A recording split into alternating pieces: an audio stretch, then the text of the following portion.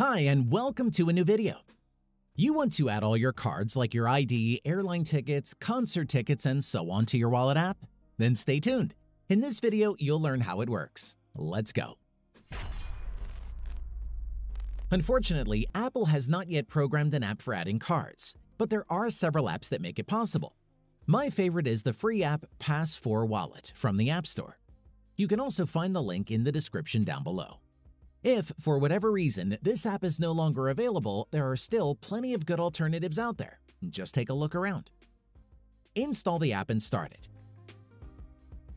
In the app itself, there are several card categories.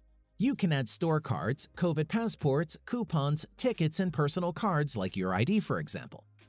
In order to add a concert ticket, for example, choose a category. Let's choose Ticket and name it.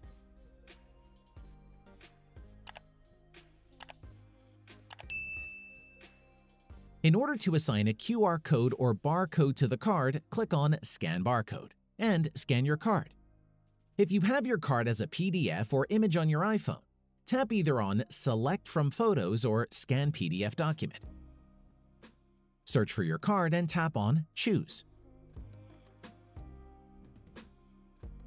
Afterwards, you can set a date, a time, and a seat.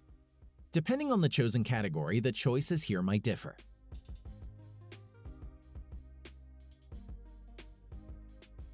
Below, you can set the color of your card and add notes to it.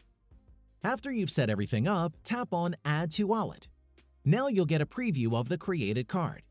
If you like what you see, tap on Add once more.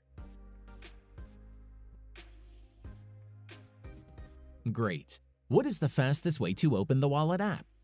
If you have an iPhone 10 or higher with Face ID, press the side button on the right side twice and look into the front camera. Here, you'll also see the card with the QR code you've just created. If it didn't work, it could be due to a specific setting. Click on Wallet and Apple Pay and make sure that the option Double-Click Side Button is activated. iPhones with a home button can start the Wallet app by double-pressing the home button. This, however, only works from the lock screen. Alternatively, you can of course just open the Wallet app manually. This way, you're also able to remove individual cards from your phone. To do this, just tap on the card you want to delete.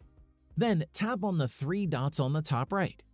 In this menu, you have several functions. In case you created a note for the card, you would see it here, and you're also able to remove the card.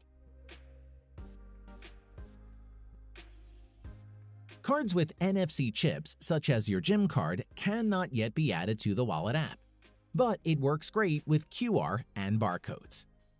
If it should ever be possible to add NFC cards, you will find out first on this channel. And that's it, so don't forget to subscribe. You're also welcome to leave a comment. See you next time. Bye.